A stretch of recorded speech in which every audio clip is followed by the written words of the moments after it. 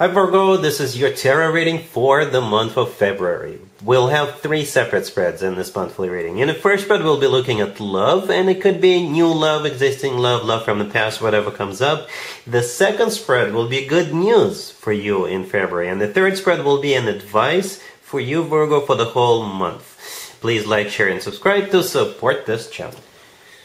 This first spread is on love, Virgo. We have the Ten of Cups clarified by the Page of Cups. We have the Page of Pentacles clarified by the Ace of Pentacles. Then we have the Six of Wands. In the potential outcome, we have the Lovers with the Wheel of Fortune and the Ten of Pentacles. And we also have the Knight of Cups on the bottom of the deck. You could be dealing with a water sign, Cancer, Scorpio, or Pisces. We also have Gemini, maybe a Sagittarius, or any zodiac sign.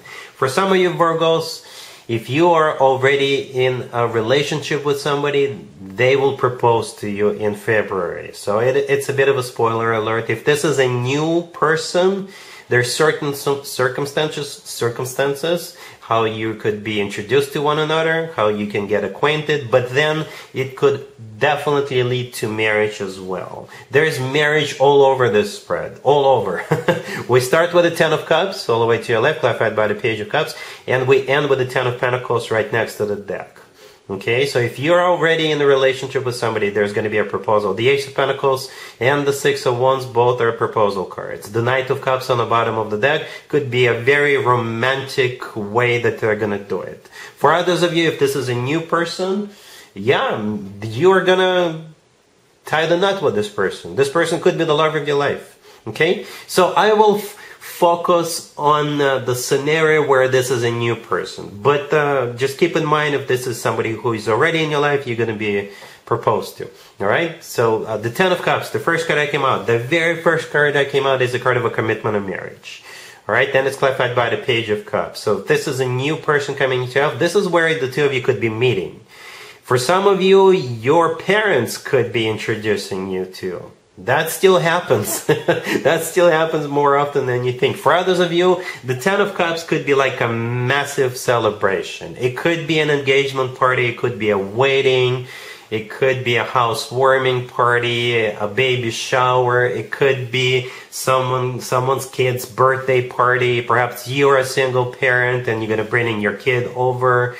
Or something like that. Or perhaps if you don't have kids, it could be your siblings' kids' birthday party or something like that. Whenever there is more than one page, whenever there's 2 or more pages, I always bring up children, right? And we have children jumping around in the Ten of Cups, right? So for some of you, it has something to do with kids. For others of you, like I said, you could be going to like an engagement party or wedding or an engagement or something like that. There could be like a massive family celebration, but it's perhaps not only family members, but also friends are invited, right? The Page of Cups clarifying the Ten of Cups. If it's not a kid you're dealing with, then somebody may invite you to go to one of those events, or you could be meeting somebody at that event. And here comes the second page, the Page of Pentacles clarified by the Ace of Pentacles. Yeah, the Ace of Pentacles is no joke, especially together with the Knight of Cups on the bottom of the deck. Right? The Ace of Pentacles often comes through as a proposal.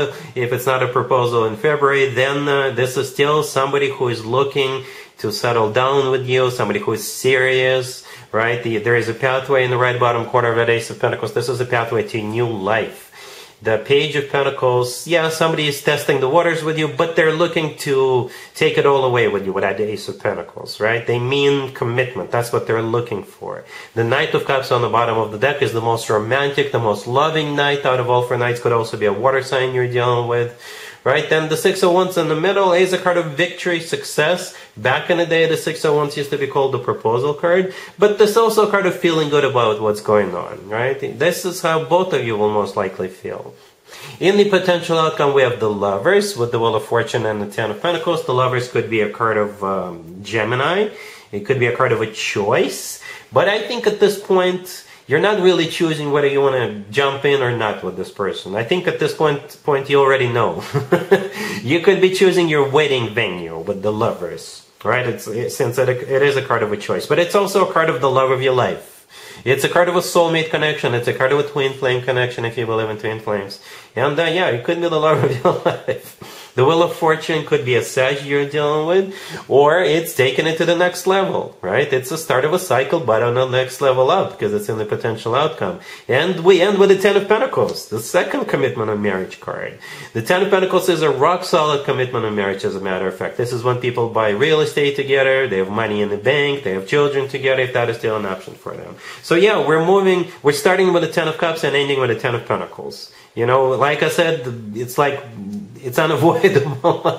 You're gonna tie the knot with this person. Virgo, really happy for you. Congratulations. Here's the good news for you, Virgo, for the month of February. We have the Six of Swords clarified by the Hermit, the Three of Cups clarified by the Queen of Swords. We have the Wheel of Fortune and the Page of Cups on the bottom of the deck. The good news for you, Virgo, is that you're going to be invited to an Aquarius birthday party. Yes, that's the best way I can interpret this, right? It's like for 90% of you, it will be an Aquarius birthday party, and that's good news. I don't know if you wanted to go or not, but you will at least be invited, right? The Page of Cups on the bottom of the deck is an invitation. All right, the Queen of Swords clarifying the Three of Cups in the middle, that's it. The Queen of Swords is an air sign, Gemini, Libra, or Aquarius, right? And we are right in the middle of Aquarius birthday season, right? The rest of January and most of February, it's all Aquarius birthday season. The Three of Cups is a card of a celebration, and if this Queen of Swords is an Aquarius, yes, it's their birthday party. The Wheel of Fortune right next to the deck is the start of a cycle, right? It could be, since it's their year starting, new year starting for them, you know, it's their cycle starting. Or perhaps if you do go to this birthday party, somehow it will be a cycle for you, a new cycle, a very fortunate cycle, right? And in the beginning we have the Six of Swords clarified by the Hermit. Yeah, that's you going. The Six of Swords is you going to that birthday party, and the Hermit is your major arcana card. So somehow it will turn out to be good news for you, Virgo. All right? Cool. Here's an advice for you, Virgo, for the month of February. We have the Ten of Swords clarified by the Three of Swords. We have the Ace of Swords. Then we have the Page of Pentacles clarified by the Six of Pentacles. And we also have the Eight of Pentacles on the bottom of the deck. I got to be honest with you, it's a bit complex as to how this is going to play out, because this is supposed to be an advice. Right? We have that Eight of Pentacles on the bottom of the deck. It is a card of work, business, and finances. Okay, it is, and I think that's what this spread is about. This is what this advice is about. We start with the Ten of Swords clarified by the Three of Swords, and it's followed up by the Ace of Swords. So for some of you, if you have a job offer landing on your lap at some point in February, the advice for you is to take it. Okay, even though your existing employer is going to be all brokenhearted about it. Perhaps they count on you, perhaps they have a project for you to finish, but the advice for you is to still take this new job. For others of you, if say at some point in the past you got fired, right? I'm not predicting you to be fired in February.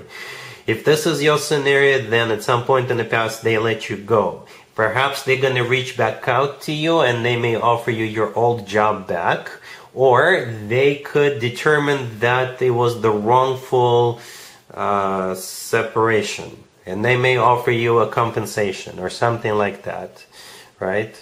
The advice for you is to accept that as well. You don't have to. We have 0 major arcana cards, but at some point you will be facing this situation. Either a compensation, or they want you to, they want you back from your old place, or for some of you, you may have a new job offer.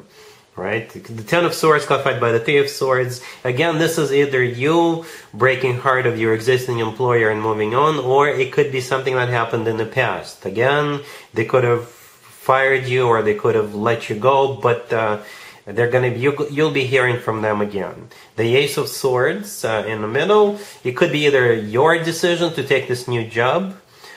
For others of you, the Ace of Swords, it could be coming from them wanting you back or wanting to compensate you. The Page of Swords clarified by the Six of Pentacles could be money coming your way, or the Page of Pentacles could be paperwork.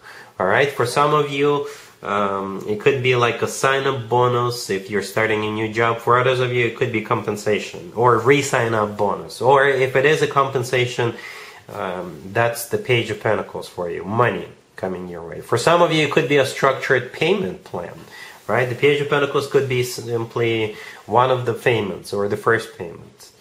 All right, so yeah, I hope this makes sense. It's a bit complex, but hopefully I was able to decipher it for you, Virgo. All right, so that's what I have for you for this reading for this month. If this video resonates with you, please like it. Please also share and subscribe. And other than that, Virgo, have an amazing February.